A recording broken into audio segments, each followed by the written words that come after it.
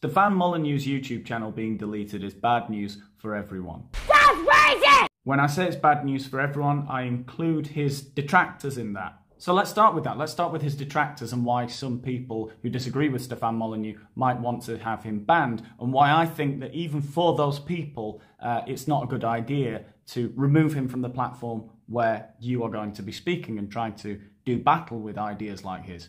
One of the first things you'll read about Stefan Molyneux if you do a quick Google search, particularly over the last few days as articles try to explain the reasons why he was banned from YouTube, one of the first things that you'll read is that he was or is a white supremacist. Now, I don't actually believe that he is a white supremacist, and I'll get into why in a moment or two.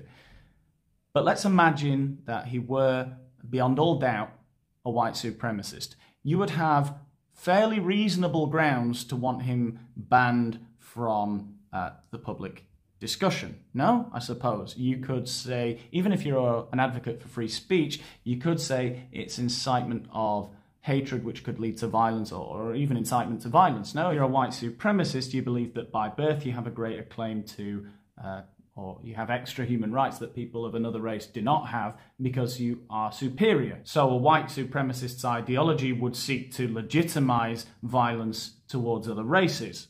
I would say, even in those cases, when you get people who believe that one race is superior to another, so long as they are not explicitly inciting violence, I think that a better course of action, rather than banishing them from the public square, is to counter-argue.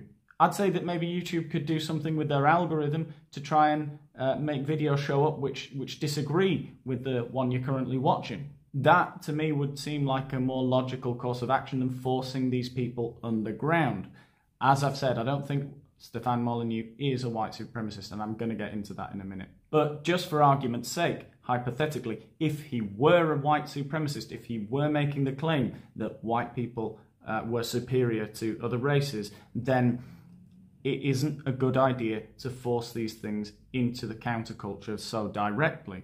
Because if you have a platform where everyone agrees with each other, the next generation are going to look for something cooler than that. It's not going to be cool to follow the zeitgeist. It never is. The counterculture is always more influential than the mainstream. If you believe that the only way to defeat these ideas is by covering them up and pushing them away from mainstream media and mainstream platforms, then I would argue that you're wrong. That's not the way to defeat them. The way to defeat them is by doing battle with them, right? So, white supremacy. Imagine what an easy sell it is to say, oh, the mainstream media have blocked us. We've had our Facebook group deleted. It's because they don't want you to know X, Y, Z. So, imagine if they have to come out into the public square and argue with scientists, with rational thinkers, with centrist politicians. They have to argue that one race should be treated preferentially by law over another. It's not going to last very long, that ideology. That's going to die pretty quickly on the sand. So to me, I think it's a good idea to tolerate all forms of speech that do not explicitly incite violence. Having said that, obviously as an individual there is a limit to the amount of bullshit you can take, and so when somebody does start to say that institutionalized prejudice is a good idea, then it's often a good idea to walk away from the conversation, because you're probably talking to someone who's not going to be easily brought back from beyond the looking glass. That does segue, however, quite neatly into what I want to talk about next, which is this attitude of YouTube's a private company, man. They can ban who they want. Yes and no. I find that to be such a cynical, Machiavellian argument, especially as it's coming primarily from left-wing people. Oh boy, if the tables were turned. While it's technically true, yeah, they can just ban someone on a whim, I don't think you should be saying that so triumphantly. Nobody wants to stay on a platform that's so volatile. They need to give a clear reason when they do things like that.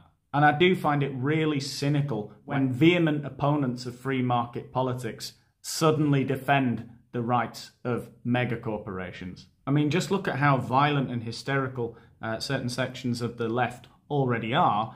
Imagine if Silicon Valley was against them and was closing all their accounts because they didn't like the thoughts they were having and expressing. I mean, surely the same left-wing people would not be coming out then to defend the Silicon Valley mega corporations' right to ban whoever they wanted without giving a coherent reason. So I guess with that, I should get on to my defense of the individual to whom this video is dedicated, Stefan Molyneux, and why I don't think he is such a deplorable character as he is being made out to be.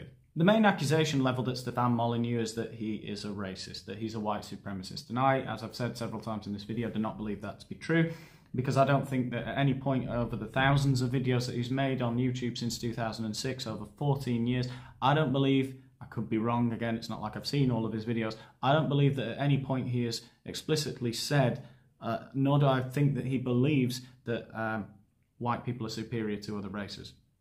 What he has done is spoken quite a bit about race and IQ and the average scores, the average IQ scores between different races and different racial groups. So, yeah, if someone raised that at a dinner party, you'd sort of go, why the hell are they talking about that, right? But he does a pretty good job of defending why he speaks about that. He says that it's so that we understand that when there is a difference in result in outcome between different racial groups, we can understand that it's not just because of prejudice and racism, which again could be a factor. I mean, there's always going to be, there's always going to be many factors as to the reason as why someone ascends to a certain position, say in a corporation. But why are we not going to see all of the races perfectly, proportionately represented in perceived positions of power?